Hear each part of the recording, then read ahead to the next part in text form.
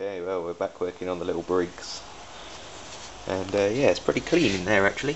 That's pretty surprising. Doesn't look like the connecting rod has ever been off since it was brand new off of the production line. A little bit of side to side play, but no big end play, no little end play, no bearing play. Which is a pretty good engine. The only thing we haven't checked is the condition of the piston, which I should imagine is probably alright. But yeah, I was right, there is some horrible sludge in the crankcase here to deal with. And then we'll just slap it back together with this original monkey gasket that's on here for now.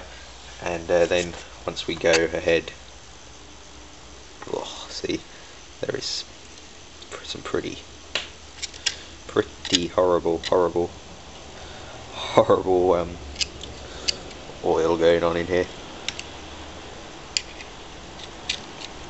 Yes, we should give this all a proper clean out when she's all stripped down, but we're going to scrape the crud off of the sump here, put it back on, and continue working on it, trying to do something with this pull starter, hopefully. Not really sure what. I don't think we're going to get it off of there, so we're just going to have to see if some heat will free it off.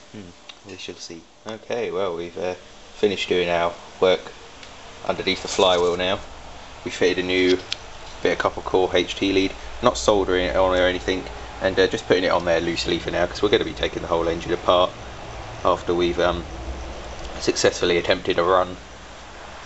So yeah, we've had to make a new flywheel key. This is the original. It's really chewed up really badly. I mean, can't really see it, the camera isn't too great on close-ups on video, but I have got a picture of it. And here's the brand new one that we've made out of a Woodruff key. That was one of the half moon types that I cut.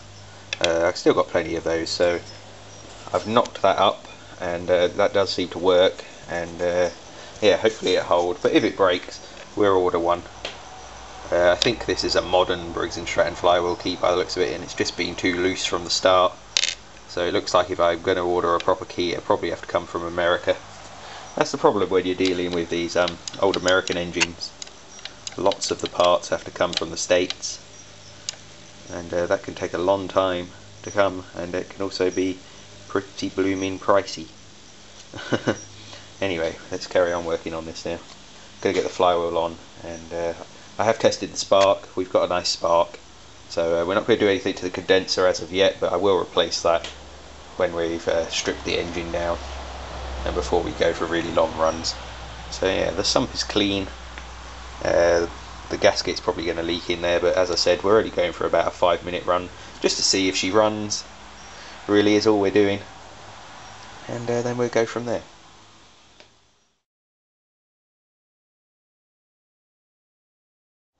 Okay, well, it's taken an absolutely unforeseeable amount of hours, amount of heating it up, bashing it, the lot, to get this starter dog freed up, and it's still pretty rancid in there if I'm brutally honest, but I can't get the pulley off the back of the crankshaft. So surprisingly enough, I've managed to actually free this starter gear here, which was completely seized, and it is now turning.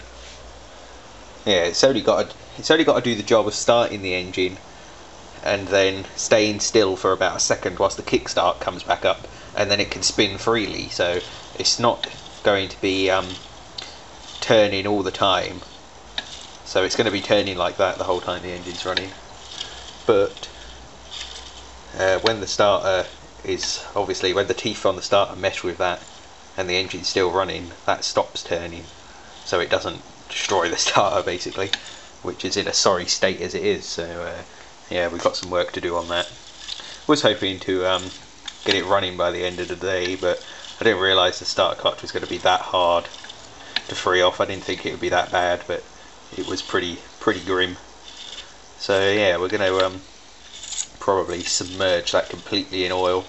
Then we've got to try and straighten out this plate here, which keeps the ball bearings in place. The carburetor's all cleaned up. It's come up pretty nicely.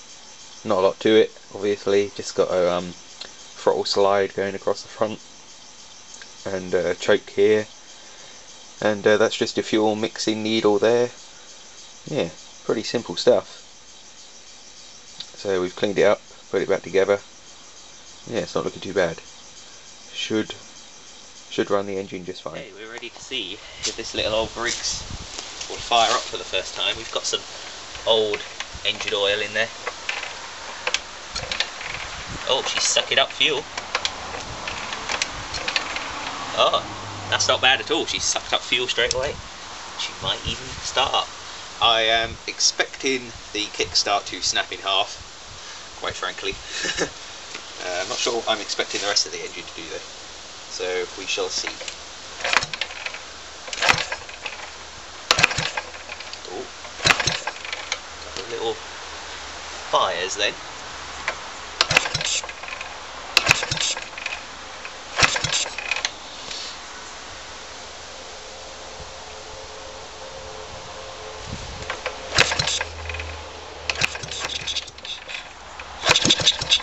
Oh, here we go. We might be getting somewhere.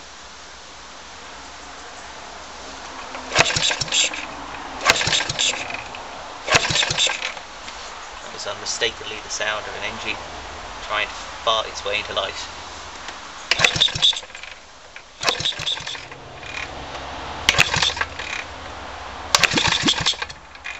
Okay, let's try again. Might be getting somewhere now.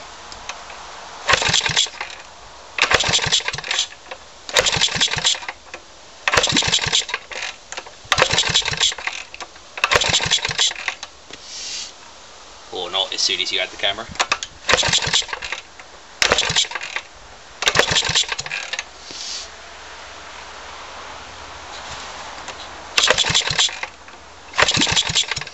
Come on.